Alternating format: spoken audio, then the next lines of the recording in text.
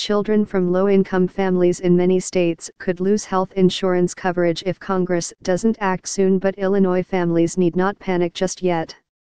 Illinois has enough funding left for the Children's Health Insurance Program to last through September, according to the Illinois Department of Health Care and Family Services. In Illinois, about 255,000 kids receive coverage through the state and federally funded program, which is meant to help children whose families make too much to qualify for Medicaid but still can't afford private insurance. About half of those 255,000 children would still likely be covered by Medicaid even if the state ran out of funding for the Children's Insurance Program, according to the state health care department.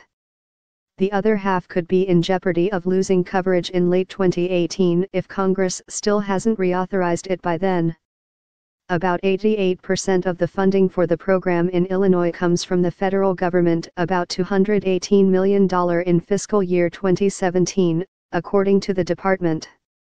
Despite broad bipartisan support, Congress failed to renew funding for the program before it expired in late September.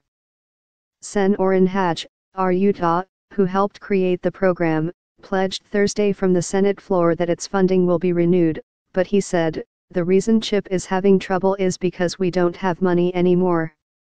On Saturday, the Senate approved a bill expected to cut taxes for many Americans and add to the federal deficit.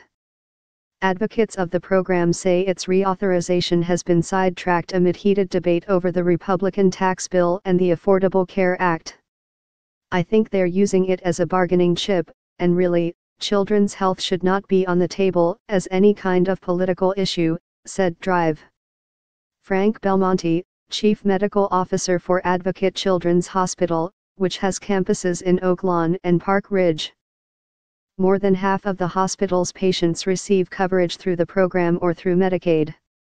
Coverage through the program is critical to making sure all Illinois children get basic medical services, such as primary care and vaccinations, said Mike Farrell, president of Advocate Children's Hospital.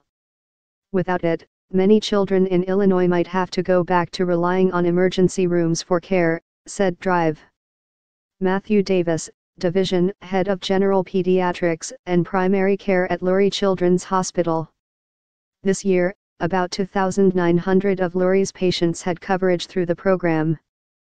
As of November, about 3/4 of states said they anticipated running out of funding by March, according to the Kaiser Family Foundation.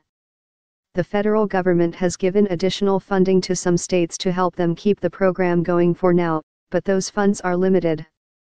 Though advocates of the program say they are relieved that Illinois won't run out of cash until September, they say state residents should still be concerned. For children in Illinois, it's only reassuring in the short term that our CHIP support can continue into 2018, Davis said.